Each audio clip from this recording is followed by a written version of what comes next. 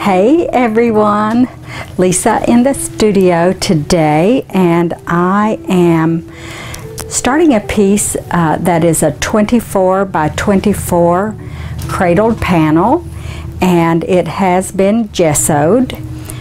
And today I'm going to put a base coat of the terracotta Matisse background color, which is a gesso that will just let me start with a colored background and build from there. And I wanted you to see my palette. I have got the colors out that I think I'm going to start with, and a 50-50 ratio of wax to paint on each color that I will be mixing up. So I am happy that you are in the studio with me today, and I'm going to start this painting from the very beginning.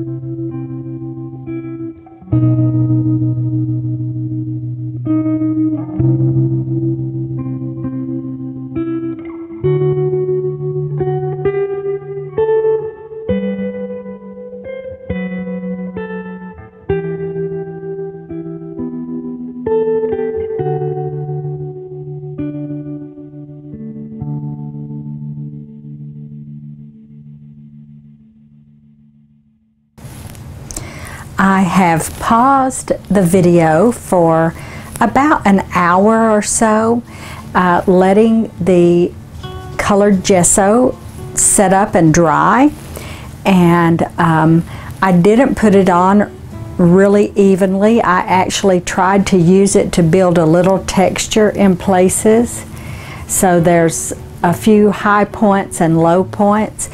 If you lay it flat, you can achieve a better even coverage, if that is what you want to do on your panels. So I am going to start this painting, and it may be a 2 or 3 part series to work on this 24 by 24. And I'm going to, I've mixed all of my paint with the wax in a 50-50 ratio, so everything is ready to start.